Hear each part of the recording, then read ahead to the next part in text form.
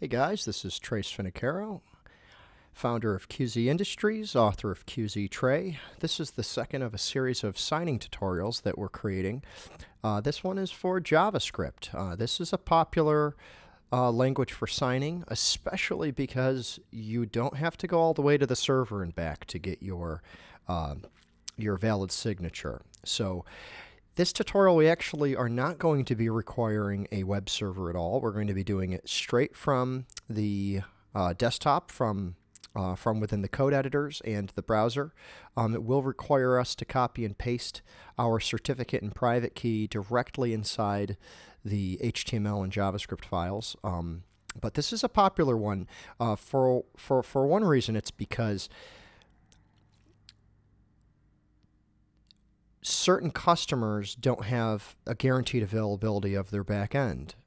So if they're in a remote site, they may want all of the signing components to be cached inside the browser so that printing can continue, even if the website in which they're connected to suddenly becomes unavailable. It's also the fastest. You're allowing the PC to do the signature generation, so all the crypto is happening right on the PC. You're not farming that off to the server. So a whole bunch of sign-in requests back to the server aren't going to slow it down. It's also popular because it avoids that round robin. So each time that you print, you have to talk to QZ Tray, which has to talk to the printer, to add an additional trip all the way to the server and back for each print. Can add a small amount of delay, and for certain clients, they prefer the client-side signing through JavaScript. Now that's the good part. The bad part about doing client-side signing through JavaScript is it's not as secure, which means that the private key that you're using for signing is available to the browser. So we strongly suggest that you only use client-side signing if you're in a controlled environment and you know that your users won't be taking that private key directly out of the browser. So please use client-side signing through JavaScript with caution. We do have other JavaScript examples. We have some for Angular and some for Node.js. Those will not be covered in this tutorial. We'll create another tutorial for those. This is just for the client side, so this is when signing is occurring in the browser. You may notice that the branding for QZ is a little bit different in this video. We're using a bleeding edge version of QZ. The signing is the same, though. If you're on version 1.9, 2.0, or 2.1, the signing mechanism has remained the same for those versions. 1.9, which I strongly recommend you move off of, 1.9's JavaScript syntax is a little bit different. So if you are a 1.9 user, you'll have to adapt this tutorial for your needs. 2.0 and 2.1 are identical. Obviously, a prerequisite for this is QZ Tray. QZ Tray does require Java. If you're on 2.0, it's Java 7 or higher. If you're 2.1, it's Java 8 or higher. But regardless, we recommend you use Adopt OpenJDK 11. We pay for support for Adopt OpenJDK, so that is the version that we officially offer our support on, although any of the versions mentioned will work. So we'll be operating out of our demo folder for this tutorial. The demo folder is part of the QZ Tray application, but since it's sitting inside program files, you can't read and write to it. So we're going to make a copy of it and place it right on our desktop. Notice this menu option I took, Diagnosis, Browse App Folder. In older versions, it'll just be called Open Application Folder, and it'll be somewhere right here. So the folder that we're interested here is Demo. We're going to make a copy of demo, we're going to place that on our desktop, and that's where we're going to do all of our work from. Sample.html is our main file. If you were to open it up on its own, you'll notice it does work. But what pops up in QZ is, it says, look right here, it says local host. You don't want to see that. That's our demo certificate, and there's actually no private key for that guy. So that local host you'll never ever get working. You want to see your company name there or whatever you used when you signed into our portal. So assuming that you've already signed into our portal, you'll have a digital certificate and a private key. Private key can come in multiple formats. For JavaScript, we recommend that you use the PEM formatted private key.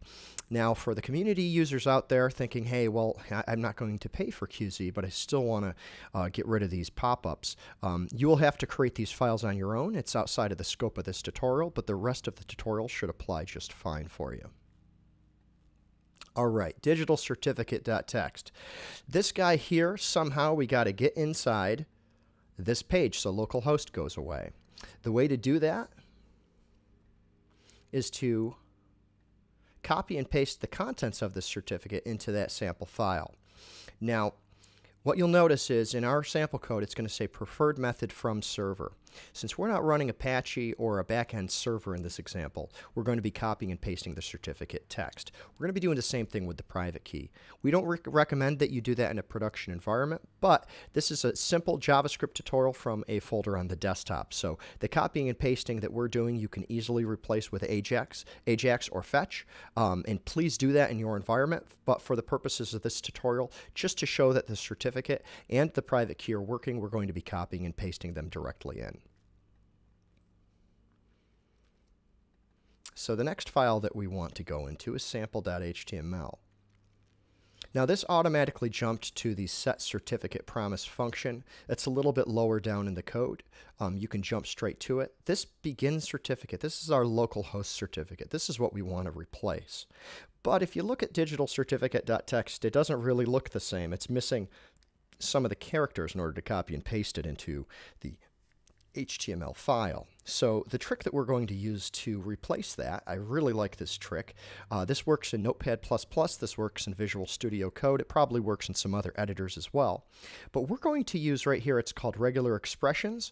We're going to replace the new line character, which it's the escape character and n, and we're going to replace that with an actual /n, a double quote, the plus sign, and then a new line, and then another double quote. And what this will do is it'll wrap this text so that it can be copy and pasted directly into JavaScript. And as you can see, that quick search and replace, all we have to do now is put a double quote at the beginning, a double quote at the end, copy it, and we can paste that right over our localhost certificate. Now again, the preferred method for this is to load it from the server using Ajax. You're more than welcome to do that with the flat file. The example is right here. But since we're working from the local file system, the browser will not allow us to load a file using Ajax. It's a security feature inside the browser. If we were running through Apache, we would be able to use the preferred example. But we really like this example because even if you're using another language for your backend like JavaScript or Java or PHP or Python, the JavaScript example is a nice baseline. You can get that certificate, you can get that private key, and you can copy and paste them into the right places in sample.html, and then you know if the problem is with your files or if the problem is with your actual signing logic. So now if we save this file and refresh it in the browser, we should see that localhost has been replaced with our company name, and it has. QZ PHP demo wants to connect, and that's what we want to see. Unfortunately, we haven't set up signing yet, so if you click anything else, you're going to receive an error message. So to get signing set up in JavaScript, we're going to use a package called JS sign. If you go into the assets folder, signing, you'll find a file called signmessage.js. There's a lot of languages here, but signmessage.js, and we're going to open that up. And signmessage.js actually has its own private key already pasted in here. This private key won't work. We're going to put our private key inside here. But before we get there, there's a couple of steps that we have to do first. The first is to actually import this module right here, this JavaScript library. This is called JS sign. This adds the crypto capabilities to your browser. So we're going to copy and paste that way up in your HTML file. Now this should be obvious to most web developers, but you don't want to keep somebody else's file inside your code, you don't want to trust it from a web perspective. You don't know if this link is going to be valid, and a lot of our customers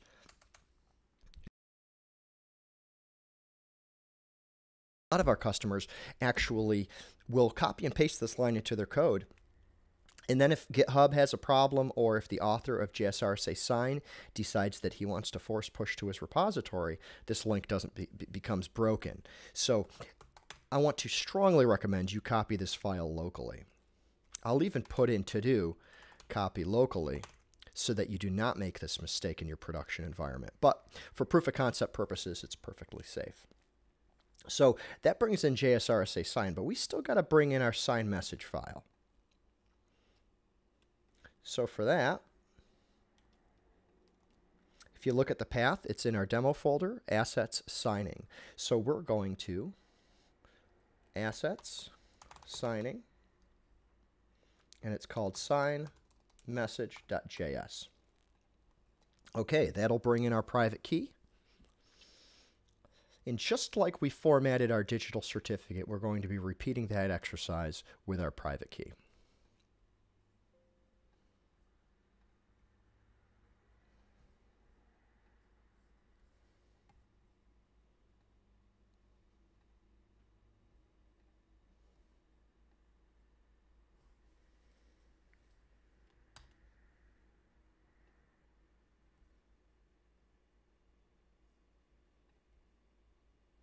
So we're going to be doing the same search and replace.